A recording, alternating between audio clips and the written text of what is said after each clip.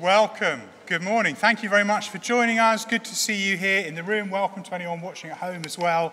We're going to begin by singing the good news of Jesus. What brings us together is the story of all that Jesus has done for us. We're going to sing about that story now. So let's stand together and sing.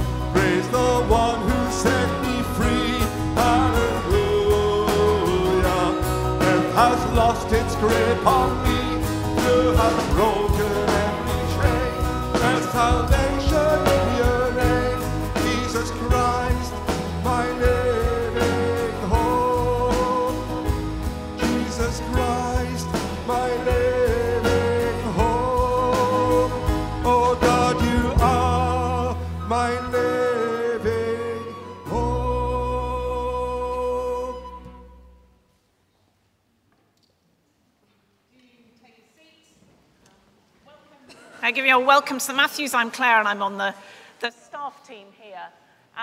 We have groups for children and young people. We've got a creche for children up to their 3rd birthday, and there's a parent and child room through there, which you're very welcome to use at any point during the service. You can see and hear what's going on, and there's some toys in there for the children to play with. And the map there shows where our other groups are. There's a group for the upstairs, and then the other groups are down the corridor. If you don't know where to go when we send the children out in a little bit, then do come and ask me. I'll be sort of hovering by the door over there. Perhaps we can have the next PowerPoint up. Okay, children, would you like to come down to the front? And we're going to be thinking a little bit about what we're going to be learning in and hearing about in our children's groups. So I can see these are not difficult, so we can sort of shout out the answers. That little boy, how is that little boy feeling? How do you think? Yeah. Happy, brilliant, happy. What about her? How is she feeling? We've had a lot of this recently, haven't we, Sam? Sad. Why is she sad? Because it's raining and she wanted to go and play football. Yeah, that's right, it's raining and she wanted to go out and play football. What about that little girl? How's that little girl feeling, Katie? Why is she feeling excited? She's sorry? She's maybe received an invitation. Yeah, she got an invitation, something. Yeah, something exciting about it. Let's quickly through that. What about that little girl? How's she feeling? Yeah? Scared? What's she scared of? Lightning, yeah, right, you're right there. Now, what about that little boy? The boy in the green jumper, how's he feeling? Ooh, have a bit of a think on that one. What do you think, Lucy? Why is he cross?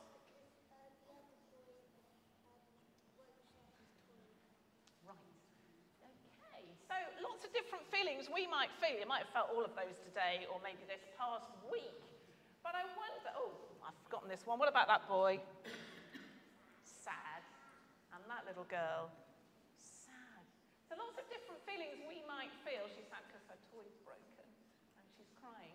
But I wonder, think about those feelings. Which feelings could we go to Jesus with? Let's do a thumbs up and thumbs down. If we're feeling happy, can we go to Jesus? Okay? I can't do thumbs up and hold my paper on the clicker. Sad, what do you think? Can we go to Jesus when we're sad? Ooh. Excited? Yeah, not so sure, are we? Scared? Yeah, okay, a bit of a thing. Angry? Can we go to Jesus when we're feeling angry? Ooh. When we're crying? Can we go to Jesus when we're crying, when things really hurt? What we're going to be thinking about today is we're going to be thinking, in the Bible, we know, don't we, that Jesus was a human, just like us. He was a baby and a child and a toddler, a teenager and adult. He lived in the same world as we did, so he experienced all those things. Do you think Jesus felt happy? Yes. Do you think Jesus felt sad? No. Ooh. Do you think Jesus cried? Yes. Yeah. We're going to see that. There's a picture there of Jesus crying in our children's groups. We're going to be looking at John chapter 11, and in verse 35 it says, Jesus cried. He cried because something really, really sad had happened. One of his friends, Lazarus, had died. And Lazarus' sisters came to Jesus and they got big questions. And they were very sad and they were a bit angry as well.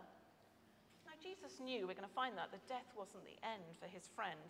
He knew that one day sadness and suffering would come to an end.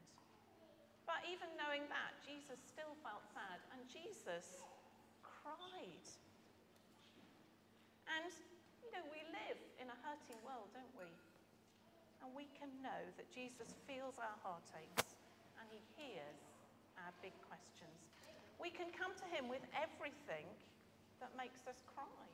We can tell Jesus how it is, and we can say, why is this happening? And know that Jesus understands. And we know that one day we'll be in a world where there'll be no more tears. But until that day, there will be sad things that happen. We will have tears.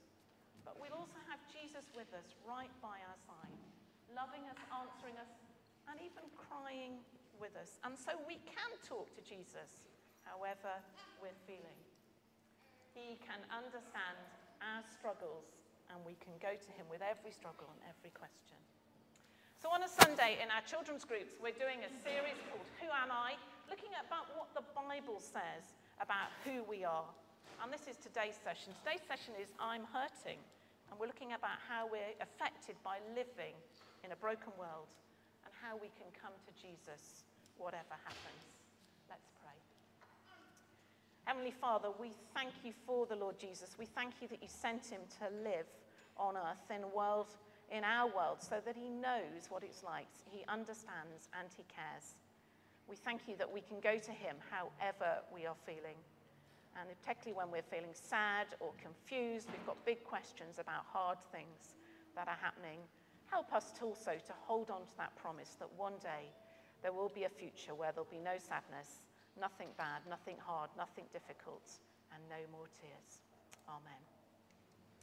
We're going to sing a song. Jesus said, if I am weak, I can come to him. And it's a song that reminds us, however we're feeling, whatever's happening, we can come to Jesus. And there are actions to go with it. So if you want to stand up and join in.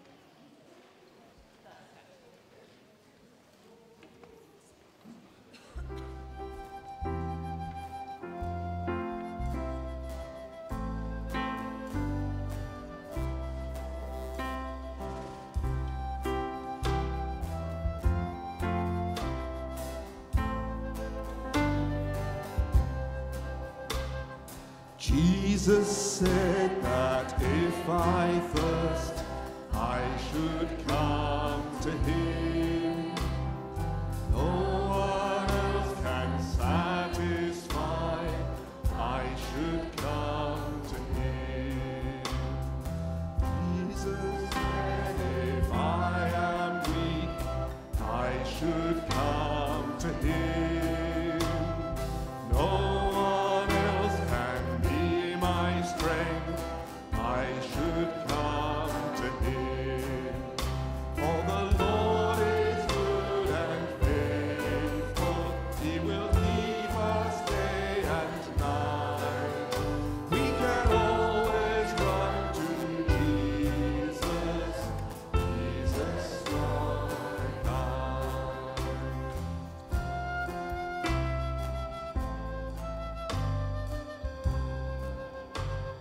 Jesus said that if I fear, I should come to him.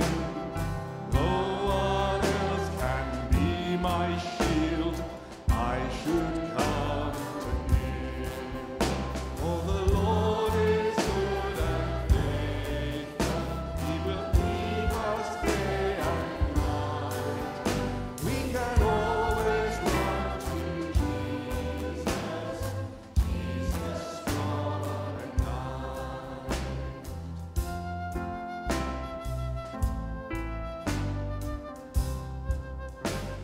Jesus said, if I am lost, he will come to me.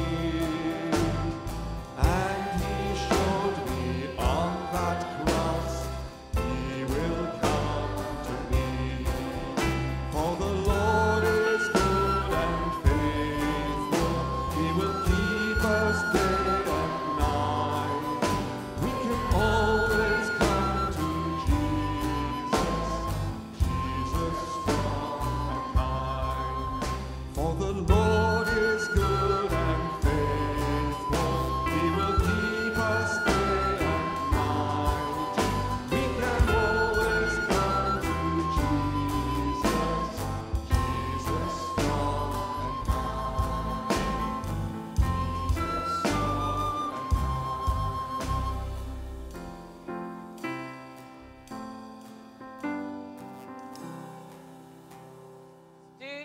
Stay standing.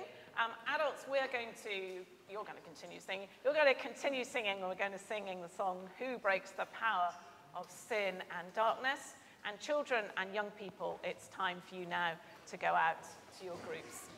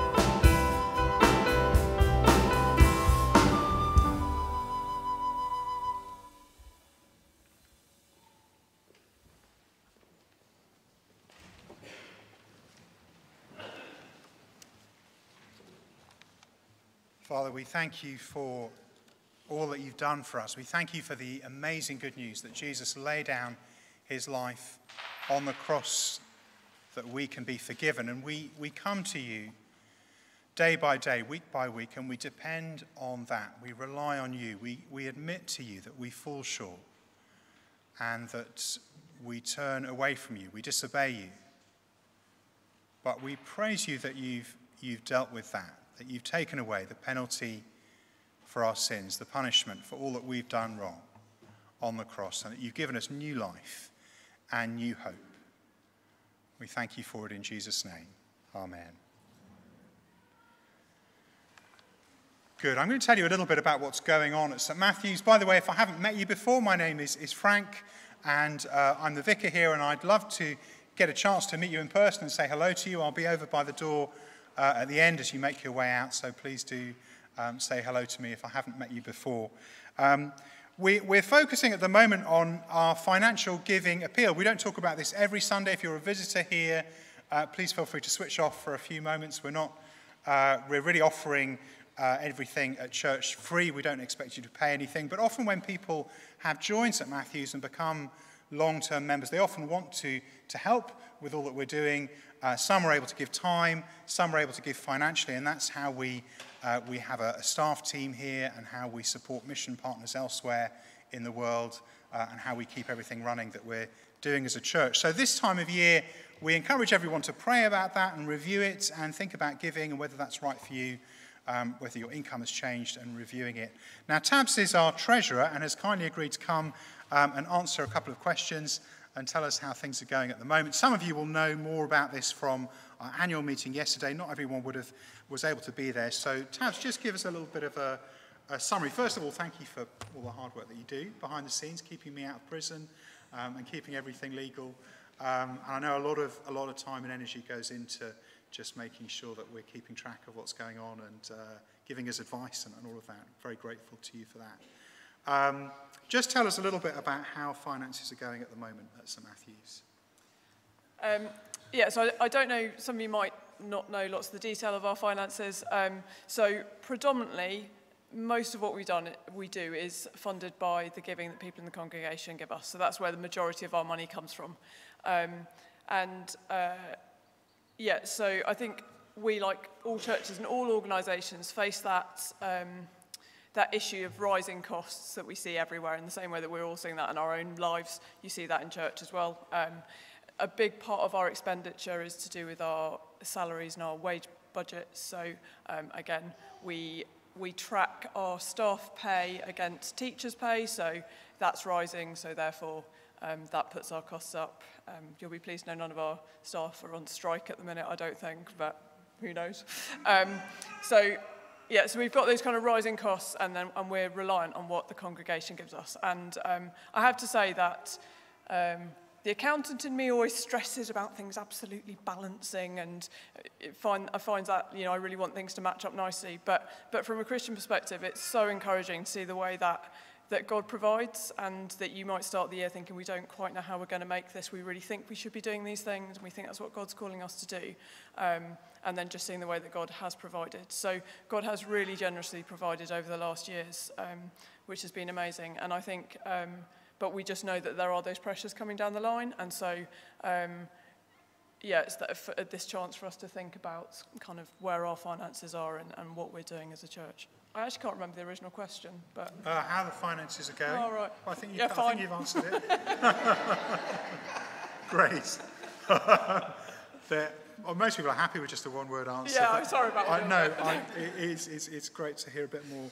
And all of that's in the annual report as well, isn't it? If anybody hasn't seen that yet, there are still some copies at the back with a lot more detail for anyone who wants it. And there's more detail on the website with a kind of full account. So if you're somebody who loves a spreadsheet and some accounts, if you want to come and talk to me about the detail, please do. Don't feel you can't do that, because sometimes some of the way things are, some of the descriptions might just not be completely transparent to you. So do come and ask me if there's anything you want to know. What does this bit mean? And why are we encouraging people to pray and review their giving? Why do we do that each year at this time of year? I think it's a really healthy practice. I certainly know for me that I'm generally quite lazy, and so I've got I mean, I've got a direct debit set up and then I never think about it again, and it just happens. And so I think it's really good for all of us to have that opportunity to stop and think about, what am I giving? And maybe have I never given before, and maybe this is right for me to do that? Or has my pay changed and actually I want to give it? And in Corinthians it talks about that kind of your what you give to the church being in line with what you're receiving with your income. So do I need to go back and think about that? Should I therefore be giving a bit more? Or maybe I need to be giving a bit less than I've been giving in the past. So I think it's just really helpful to, I think, have an opportunity to stop and reconsider what you're doing. And so I think that's what we're asking people to do. And but also knowing that for some people, particularly, that finances are really squeezed at the minute, and it might not be appropriate for you to keep giving in the way that you're giving. And that is also fine. But equally, you might be someone who can give a bit more. And so just for us to take that opportunity to look at for where each of us is. And again, the Bible talks about us, that it's about our heart attitude. So this is not about, what I feel I should do and what other people will think. But this is between, me and God, what I give and what is right. And God knows how I am in my heart. And in terms of giving, just to kind of reassure any of you, there are probably only 2 of us in church who know at all what anyone gives. So Frank, the rest of the leadership team have no idea who's giving what. And one of the people being me, I've got no memory for these things, so I won't, when I'm talking to you in church, I've no idea. So I think remember that it really is between you and God to think about. That's great. Thank you. Thanks very much, Tabs. There is also a bit more detail on the website. On that page that you can see there on the screen, which tells you sort of different options for how you might want to give. There's some bank details there if you want to use the bank. There are some envelopes over in the corner there, and a place that you can leave envelopes if you prefer to give cash or checks. And also, of course, if you pay tax in the UK, then it's really helpful to fill out a form, because then the church can claim back some of that tax after you've made a donation. All of that is on the website. Good. I'm going to hand over to George, who's agreed to come and lead us in prayer. Thanks very much, George.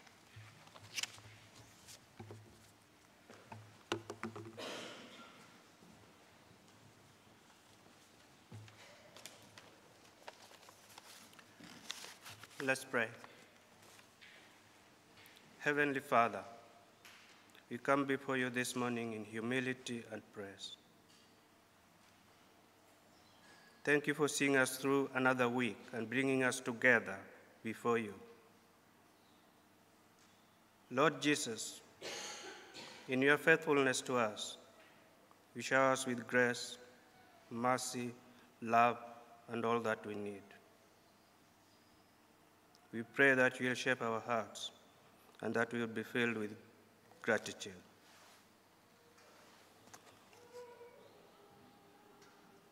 God, we know this week has not been easy for many people. We seek your guidance and discernment as we face tough choices and hard situations every day. Although we may not be where we wanted to be today, and things might not have worked out in our favor this week, help us to remember you are in control and that we are your beloved children.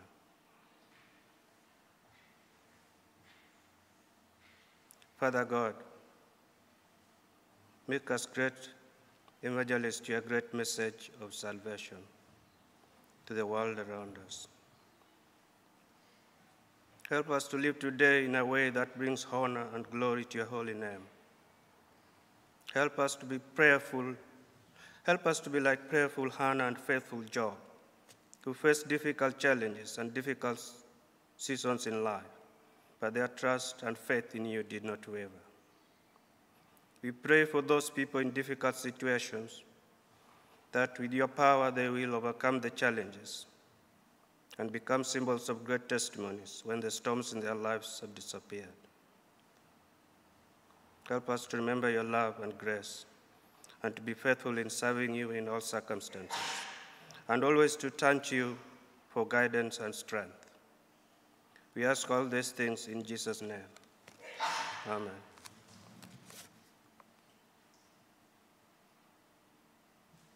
God, we pray for you. God, we thank you for blessing us with resources to support the spread of your good news. We pray that you will continue to lift up our church finances and provide the resources the church needs to preach the gospel. We may sow in our church without reluctance and compulsion. Make all grace abound so we have all we need for every good work you've given us. Make us rich in ways that result in generosity on our part to honor you and glorify your name. Amen.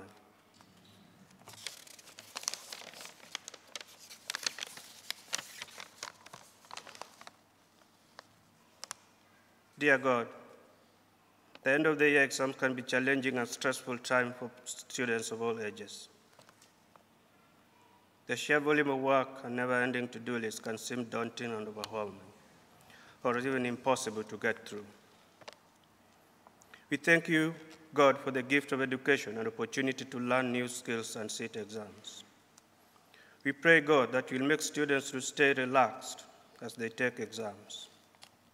We pray that these exams will be a celebration of all that they have learned and that they will be grateful for all they have experienced and achieved as they move to the next chapter of their career. We pray that teachers and parents will be patient and understanding as they support those sitting exams. Father God, may you help them to keep their eyes fixed on you throughout this season and always, and help them to remember that you are always with us, always fighting for us, and always faithful to us in all seasons. Amen. Heavenly Father, we are here ready to hear your word this morning. Help us to worship you with undistracted heart. We pray for blessings for Liz and John as they read your word from the Bible. We pray for Frank as he leads our service this morning. We pray that the Holy Spirit will guide them and that your Holy Spirit will be at work, opening our ears to hear, our hearts to receive your word, which is living and true. We trust that you will use Frank as he preaches and that today's message will be a blessing and encouragement to us all. Amen.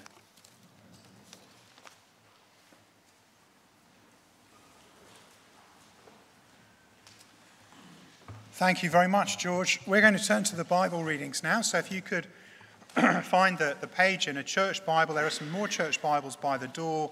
We've got large print Bibles. You can find the Bible in your own language on that website or using that QR code. And we're going to be looking at Titus chapter 3 and verse 3 on page 1199 of the church Bibles to start with. So I'm going to hand over to Lloyd to read and then Joan afterwards. Thank you.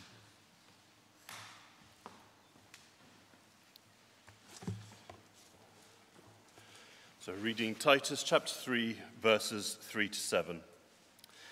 At one time we too were foolish, disobedient, deceived, and enslaved by all kinds of passion and pleasures. We lived in malice and envy, being hated and hating one another. But when the kindness and love of God our Savior appeared, he saved us, not because of righteous things we had done, but because of his mercy. He saved us through the washing of rebirth and renewal by the Holy Spirit, whom he poured out on us generously through Jesus Christ our Savior, so that, having been justified by his grace, we might become heirs, having the hope of eternal life.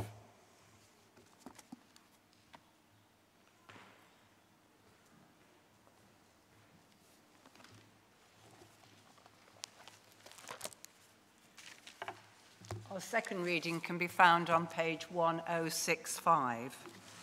1065, and it's John chapter 3, beginning to read at verse 1.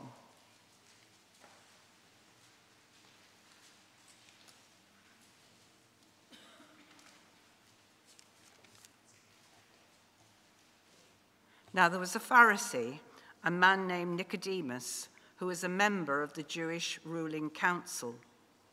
He came to Jesus at night and said, "Rabbi, we know that you are a teacher who has come from God, for no one could perform the signs you are doing if God were not with him." Jesus replied, "Very truly I tell you, No one can see the kingdom of God unless they are born again." "How can someone be born when they are old?" Nicodemus asked. "Surely they cannot enter a second time into their mother's womb to be born." Jesus answered, "Very truly I tell you, no one can enter the kingdom of God unless they are born of water and the Spirit. Flesh gives birth to flesh, but the Spirit gives birth to spirit. You should not be surprised at my saying, 'You must be born again.' The wind blows wherever it pleases. You hear its sound, but you cannot tell where it comes from or where it is going. So it is with everyone born of the Spirit."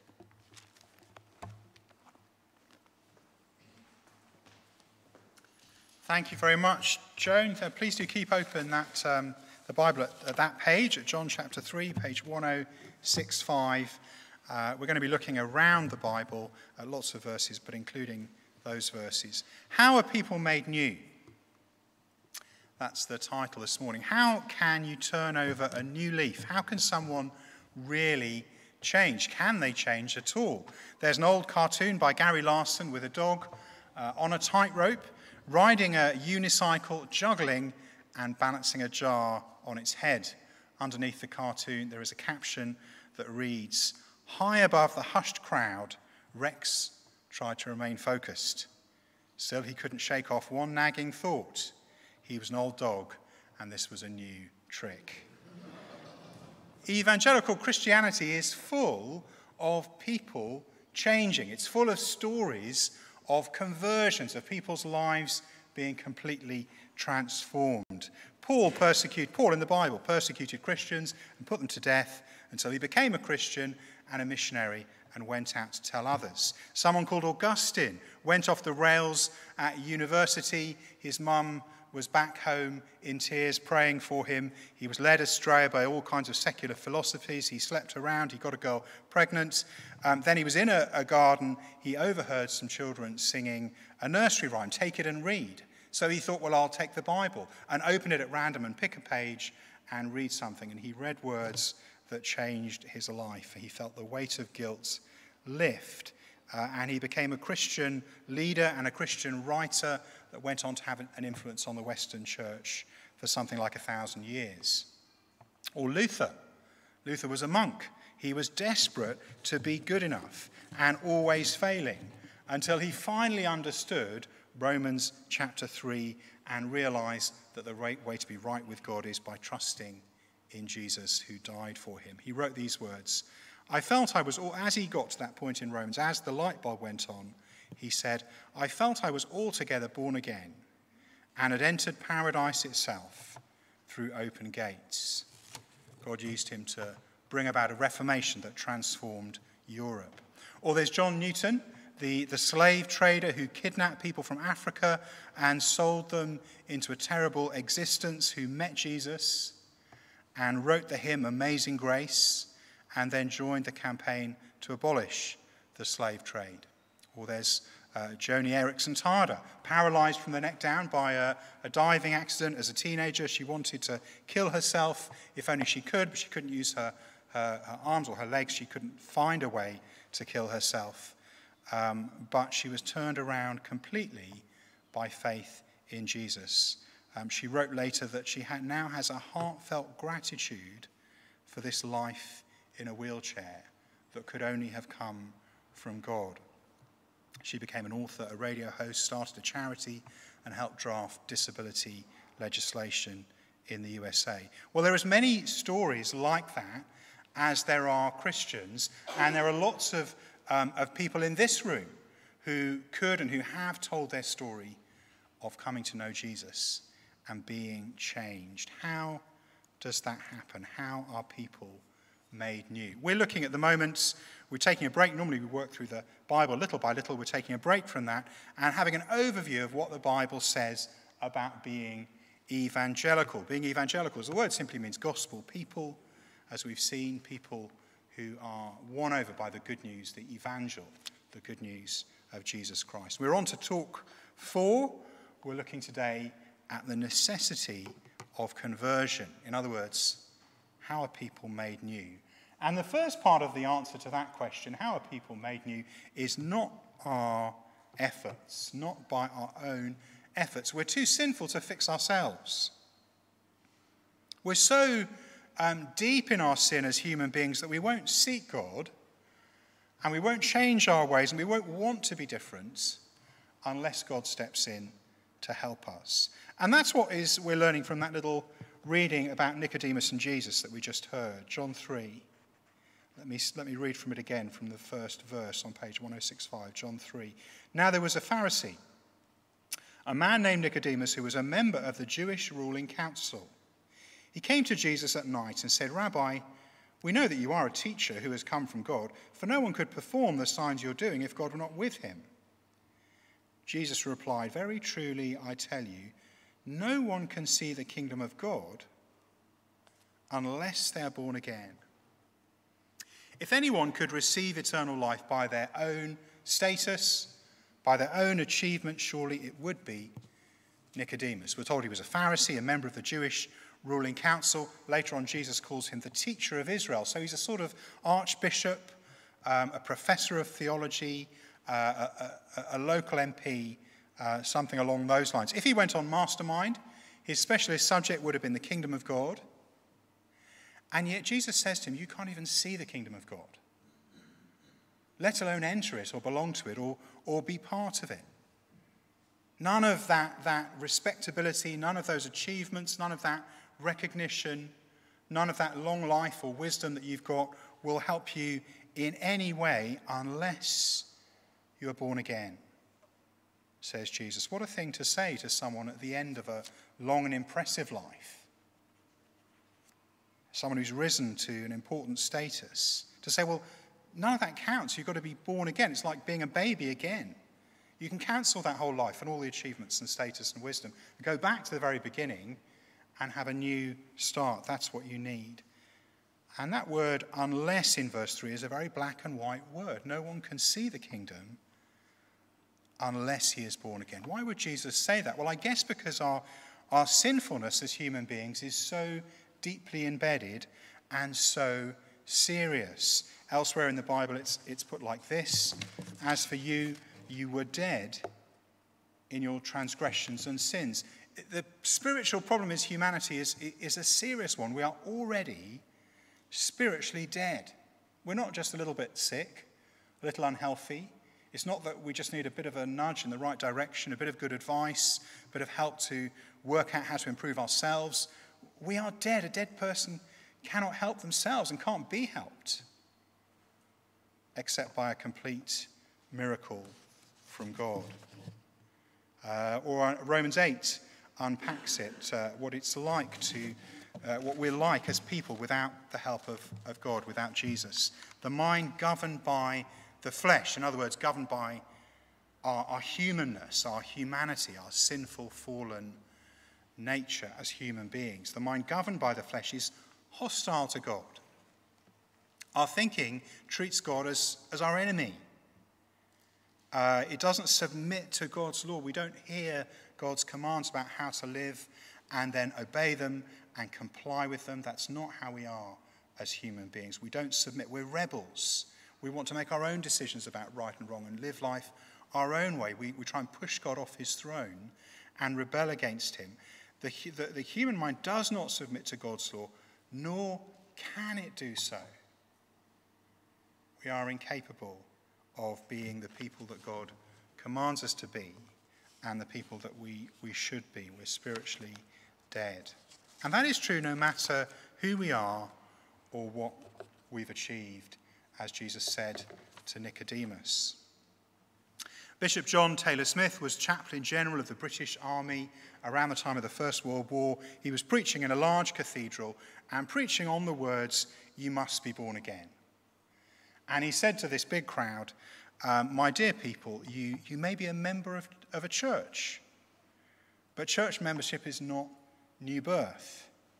You may be a clergyman, like my friend the rector sitting here, and not be born again. You might even be an archdeacon, like my friend sat to my right here, or even a bishop, like myself, and still not be born again. Several days later, he received a letter from the archdeacon who had been sat to his right. "My dear Bishop, you have found me out. I've been a clergyman for over 30 years. When you pointed at me and said that a person could be an archdeacon and not be born again, I finally understood what my problem was." We cannot be born again. We can't see the kingdom of God by our own efforts. How are people made new? Not by our efforts, that's the first thing. And then secondly, but by the Holy Spirit. God sends the Holy Spirit into our hearts and lives to make us into new people. Here's what Jesus said about it to Nicodemus. Have a look down again at John chapter 3 and verse 6 on page 1065. John chapter 3 and verse 6. Flesh gives birth to flesh, but the Spirit gives birth to spirit. You should not be surprised at my saying you must be born again. The wind blows wherever it pleases. You hear its sound, but you cannot tell where it comes from or where it is going. So it is with everyone born of the Spirit. Born of the Spirit, Jesus says. In other words, it is the Holy Spirit who gives that new birth, that new life, who enables us to become a follower of Jesus and a real Christian. That work is God's work. It's his initiative. It's not something we can do for ourselves. Or we had it unpacked for us in our first reading from Titus. He saved us through the washing of rebirth and renewal by the Holy Spirit. He saved us. It's not that we save ourselves, it's that God saved us. And how did God do that? Well, he did it through rebirth, being born again, as Jesus says. He did it through renewal, by being made new, by being refreshed and restored and renewed as people. And he did that by washing away our guilt, our sinfulness, our rejection of God, washing that away on the inside by the Holy Spirit. Jesus says the Spirit is like wind. You can't see him, but you can see what the wind does. You can see the difference the wind makes. You can see the Holy Spirit's impact on a person sometimes, but you can't see and control his work. He takes the initiative of coming into our lives to give us that new birth and that new start. In the book of Acts, Peter is speaking to a Roman military leader from a non-Christian and non-Jewish background. The whole household are there. And as Peter speaks and explains about the good news of Jesus, we're told by the writer that the Holy Spirit comes on all the listeners. While Peter was still speaking these words, the Holy Spirit came on all who heard the message. That's how people are born again. They hear about Jesus. And as they hear from the Bible, as they hear the good news, as they hear about Jesus, they find that within them, God is at work. Now, there is a real decision for us to make. There is a choice for us to make. Jesus says to people, he invites people to come to me, Jesus says. He says to people they need to repent or they need to believe. In other words, repent, they need to turn away from their sinfulness and selfishness and following themselves and all that has gone wrong and all that's been bad and misled in their lives. Repent of that, see it, feel the shame of that, turn away from that, admit it, and trust in Jesus. Faith, in other words, put our reliance, our dependence on Jesus, that he forgives us because he died for us and paid the penalty, that he gives us hope and life because he rose from the dead. And we're invited to make that decision, to turn and to trust. But the point is, we're not going to want to do that.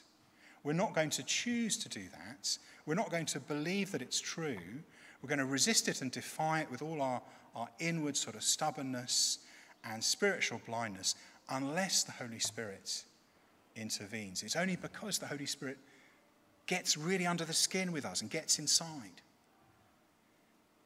And we start to feel that guilt and shame and regret it. And we start to see the goodness of Jesus and his love and his mercy and his hope and choose to trust him. It's only the Holy Spirit that makes that possible, opening blind eyes, giving light to dark minds. Sometimes when people are baptized, they wear a t-shirt. You can buy them online. a t-shirt that says something like this: I choose Jesus. Well, I particularly like this version of the t-shirt because it's got in small writing underneath, I choose Jesus, the one who first chose me. And then a Bible verse where Jesus says that that is how it is. We do, it's true, we do need to choose Jesus, but we can only do it and will only do it as the Holy Spirit works in our hearts and minds and as we're born again. How are people made new? Not our own efforts, but the Holy Spirit giving new life. That's the third thing. The Holy Spirit gives new lives. Christians are brought to life again by God and given a life that carries on not just in this life, but lasts forever after we die as well. A couple more places in the Bible that talk about new birth, being born again. It's not just one passage, it's a constant theme in the Bible. Here's a couple more. 1 Peter. In his great mercy, God has given us new birth into a living hope through the resurrection of Jesus Christ from the dead. The new birth that we have, being born again, gives us the hope of living, a living hope. And it does that because Jesus Christ rose from the dead. If God is able to raise Jesus from the dead, then he's able to raise from the dead all who put their faith and trust in Jesus and follow him. A bit later on in the chapter, Peter writes, "For you have been born again, not of perishable seed." In other words, the first time you were born, it was with like a seed being planted in the ground. It was a seed that is perishable, that will die. The first life that you have as you come into this world is a short life. We're dying for our whole lives. It's perishable. We won't live forever. But this new life that we're given by the Holy Spirit, this new birth that we're given when we hear about Jesus, is imperishable and lasts. It begins in this life, but it doesn't end in this life. There's a new person within us that will live on after we die, and that has a whole new life, a whole new attitude. For some people, that new birth might be very sudden. It might not take much longer than your first birth when you were first born. For some people, I can tell you that my spiritual birthday was the 1st of August 1980. I don't know the exact time, but I'm guessing around 11:30 a.m., something like that. As having heard about Jesus, the Holy Spirit worked in me, and I said, yes, this is for me. And I went forward at the end to pray and to speak to those who were leading that event. Not everyone knows their spiritual birthday. Not every Christian can remember the turning point. It can happen so slowly and gradually that you only realize later that it has happened, and you can't pick the exact moment. When you cross, Jesus spoke about crossing from death to life. That's what new birth is. And when you cross over from a border, from one country into another, sometimes you know the moment you've crossed the border because you have to get out of the vehicle at the border control and show your passport and get a stamp on it. And there's a line on the road and a sign that says, welcome to wherever, and you know you've crossed the border. Other times you might be dozing on a train or on a plane looking down at the countryside, and you have no idea at what point you crossed from Romania or into Hungary. The only thing you know is that as you carry on your journey, you know you must have passed those borders at some point behind you. Not everyone knows the moment, but there always is a moment. There must be a new birth. Otherwise, we can't belong to God's kingdom. We're not qualified to be with God forever without the help of the Holy Spirit and the new birth. So imagine for a moment, I know this is going to take quite a lot of imagination, but imagine for a moment that I have decided that I would like to qualify to represent Sweden in the Eurovision Song Contest. Because I've decided that Sweden are always a good bet and much more likely to do well and win than the UK. And so what I want in my life, that's my life's ambition, is to qualify for Sweden. I want to win twice like Loreen. Now, there's not much I can do to qualify for Sweden. It's no good trying really hard. I'm going to work on my singing techniques. I'm going to work on my dance routines. I'm going to get some of those long sort of fingernails that Loreen has got attached to her fingers. I'm going to have the smoke machines and learn all the lyrics. None of that is going to qualify me. However convincing I am, you might think I wouldn't be very convincing, but however convincing I am, none of that is going to qualify me The only way that you can be qualified to sing for Sweden in the Eurovision Song Contest is to be born Swedish. And the only way you can qualify to be part of God's eternal kingdom forever is to be born into that kingdom, to be born again, to be given new life by the Holy Spirit. How are people made new? Not by our efforts, but by the Holy Spirit giving us new life, and finally giving us new hearts. Giving us new hearts. We receive new desires and attitudes when God gives us that new birth. God changes us from the inside out to make us more like Jesus by changing our goals and our motives and our desires. Before that then changes our behavior. The Old Testament prophet Ezekiel spoke about this. Ezekiel 36, God says to his people, I will give you a new heart and put a new spirit in you. I will remove from you your heart of stone and give you a heart of flesh. And I will put my spirit in you and move you to follow my decrees and be careful to keep my laws. Do you see what he's saying there? I'll put a whole new heart, in other words, new goals, new attitudes, new desires, new love for God and for others, a new spirit into you. He'll take away the heart of stone. As human beings, we have cold hearts, hard hearts, resistant, reluctant, indifferent to God, refusing him, uncaring about those he has put around us. And God says, I'll do heart surgery on you. I'll take away that coldness and that stubbornness and that hardness, and I'll give you a whole new attitude, a whole fresh love, and make you a whole new person, so that you are moved, so that it's not, God has got his decrees, he's got his laws. He tells us in the 10 Commandments, he tells us don't commit adultery, don't steal, don't desire what others have, love your neighbor as yourself, all of those commands that he gives us in the Bible. Instead of just being rules that we have to keep and don't want to keep, that we resent and don't welcome, he takes them and he puts them in our hearts as he gives us new birth, so that we want to be that person. We long to be like that. We are that person now, and that's our new goal and our new direction. We're still tempted. The old sinful nature is still there. We don't get it right all the time. We still fail and rely on Jesus to forgive us day by day. But there is a new desire and a new longing to be that person, a new ability to be that person, because of the new heart that God has given us. Imagine you're walking up a hill, and it's a hot day and it's hard work and your backpack is heavy, and so you stop for lunch, you take the food and drink out of your backpack, and you eat it and you drink it, and it refreshes you and it gives you energy. Instead of being a burden on your back to weigh you down and slow you down, it becomes something that energizes you and motivates you and drives you forward. The law of God is not just there to tell us off, to make us feel guilty, to say, oh, what a shame I have to obey this, I really hate it. But it's something that the Holy Spirit gives us into our hearts, gives us a desire to be that person, to please God and to become like Jesus and to love him. That is the new birth.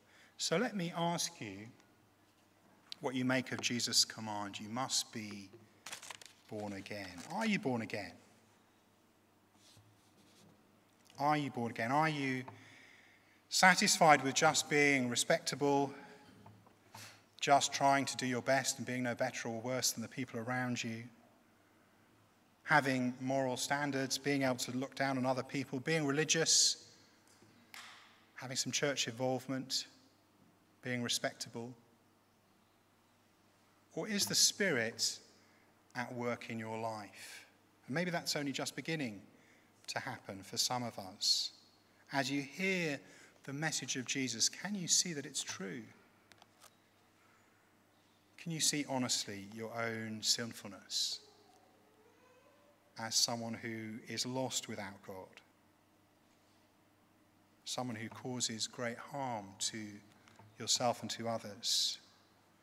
And is the Holy Spirit helping you to face that and to know that you're loved and forgiven and accepted by a God who would even die for you, who would even become like you and suffer and die on the cross, by a God who raises that person, who raises you to new life and gives you the hope and confidence of eternal life. Are you someone who comes to Jesus and seeks him and follows him? There's that hymn that I mentioned, Amazing Grace. How sweet the sound that saved a wretch like me. I once was lost, but now am found. Was blind, but now I see. Is that you? Do those words speak about your life? Would you make those words your own?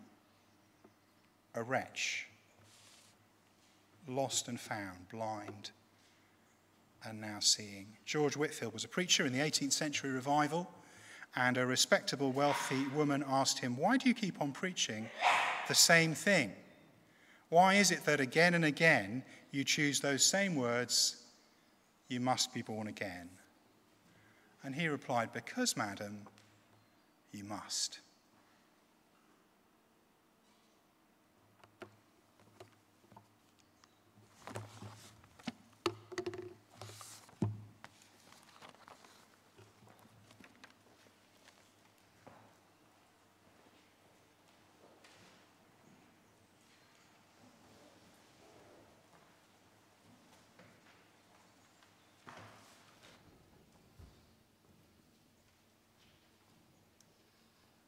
Very loving Heavenly Father who wants us to identify as his children, to know that we're loved by him, and he gives us his Spirit. There's a verse of Scripture which says, his Spirit bears testimony with our spirit that we are his children, crying, Abba, Father. That means Daddy. Isn't that wonderful? Let's stand and celebrate that together.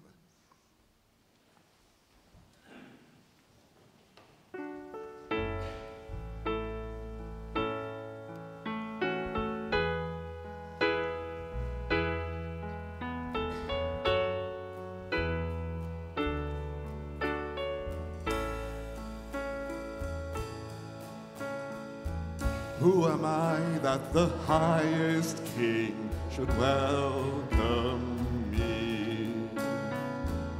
I was lost, but he brought me in. Oh, his love for me. Oh, his love for me. Who the sun sets free, always free indeed.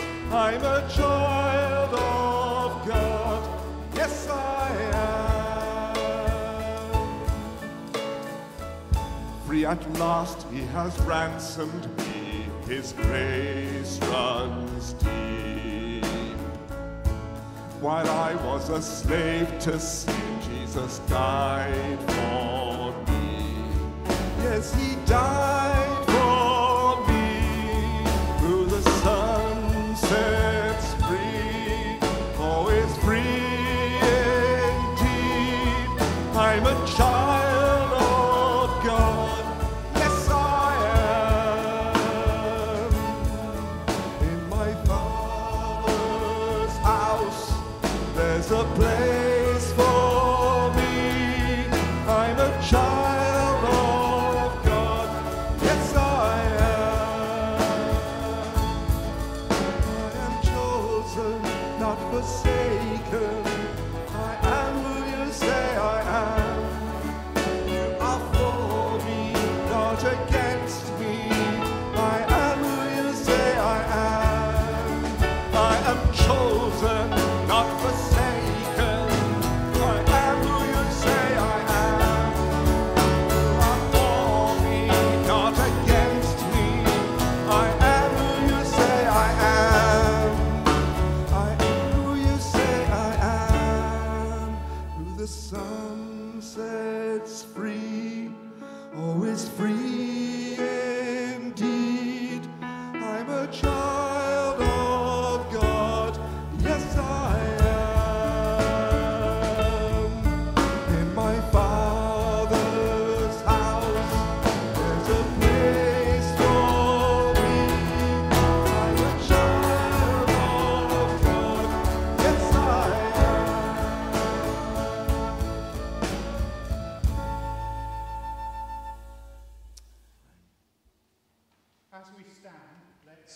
let's say together the words on the screen.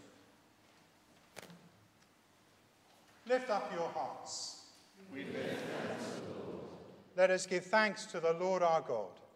It is right to give thanks and praise. It is indeed right, it is our duty and our joy, at all times and in all places, to give you thanks and praise, Holy Father, Heavenly King, Almighty and eternal God. Therefore, with angels and archangels and with all the company of heaven, we proclaim your great and glorious name, forever praising you and saying, Holy, holy, holy Lord, God of power and might, heaven and earth are full of your glory. Hosanna in the highest. Please do take a seat as we pray. Almighty God, our heavenly Father, who in your tender mercy gave your only Son, our Saviour, Jesus Christ, to suffer death upon the cross for our redemption, who made there by his one sacrifice of himself once offered, a full, perfect and sufficient sacrifice, offering and satisfaction for the sins of the whole world. He instituted and in his holy gospel commanded us to continue a perpetual memory of his precious death until he comes again. Hear us, merciful Father, we humbly pray, and grant that we, receiving these gifts of your creation, this bread and this wine, according to your Son, our Saviour, Jesus Christ's holy institution, in remembrance of his death and passion, may be partakers of his most blessed body and blood, who in the same night that he was betrayed took bread and gave you thanks. He broke it and gave it to his disciples, saying, Take, eat. This is my body which is given for you. Do this in remembrance of me. In the same way, after supper, he took the cup, and when he had given thanks, he gave it to them, saying, Drink this, all of you.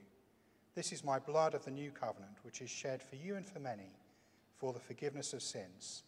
Do this as often as you drink it in remembrance of me. Amen.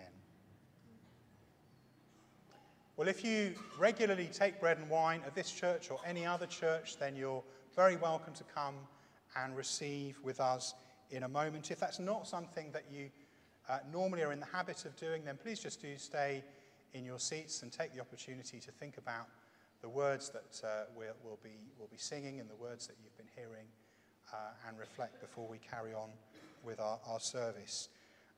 We like to remind people not to receive the wine if you have at the moment something that might be infectious to others, a cold, sore, for example, flu or symptoms a bit like that.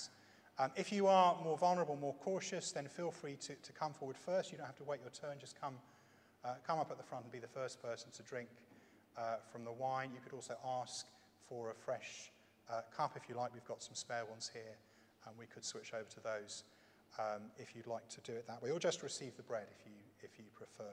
Let's draw near with faith, and let's eat and drink in remembrance that Christ died for us.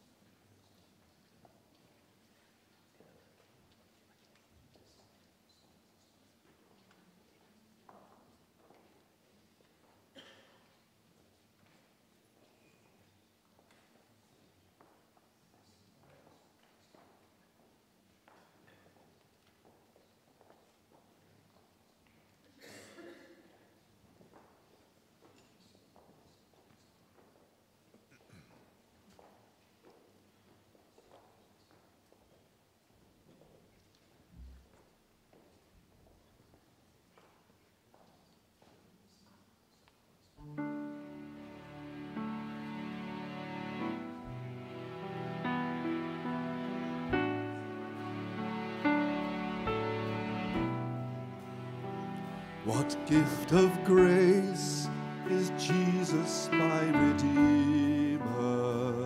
There is no more for heaven now to give. He is my joy, my righteousness and freedom, my steadfast love, my deep and boundless peace. To this I hold, my hope is only Jesus, for my life is wholly bound to His. Oh, how strange and divine, I can sing, all is mine, yet not I, but through Christ in me. Shall we stand and sing together?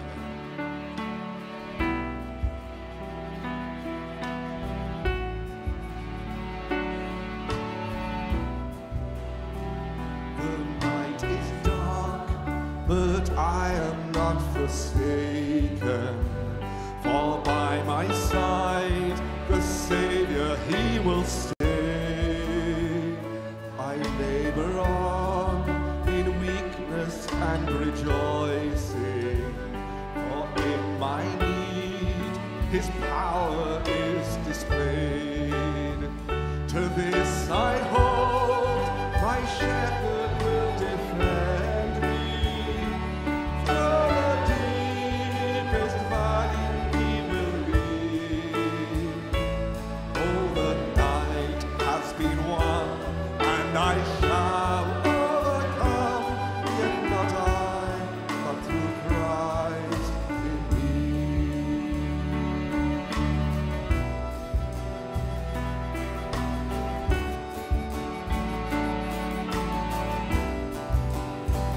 No fate I dread, I know I am forgiven. The future sure, the price it has been paid. For Jesus bled and suffered for my pardon, and He was raised to overcome the grave. To this I hold, my sin has been defeated. Jesus died and never is my peace.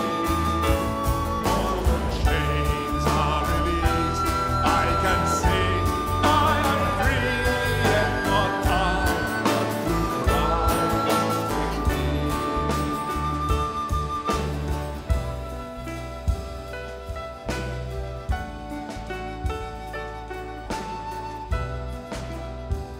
With every breath, I long to follow Jesus, for He has said that He will bring me home. And day by day, I know He will renew me, until I stand with joy before the throne. To this I hold, my hope is only Jesus, for the glory evermore to give. When the race is complete, still my lips shall repeat, yet not I, but through Christ in me. To this I hold, my hope is only Jesus, for the glory evermore to give. When the race is complete, still my lips shall repeat, yet not I, but Christ in me. When the race is complete, still my lips shall repeat, yet not I, but through Christ in me. Yet not I, but through Christ in me.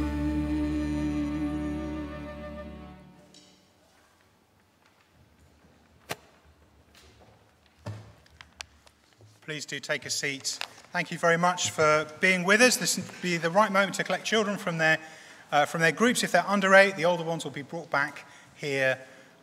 Please do stay for a little bit if you can. I don't think we had anyone setting up coffee this morning, so there might be a little bit of a delay, but if you don't mind hanging on for a few minutes, I'm sure there'll be some coffee and tea between us. And please do stay in and chat and say hello if you can. Thank you.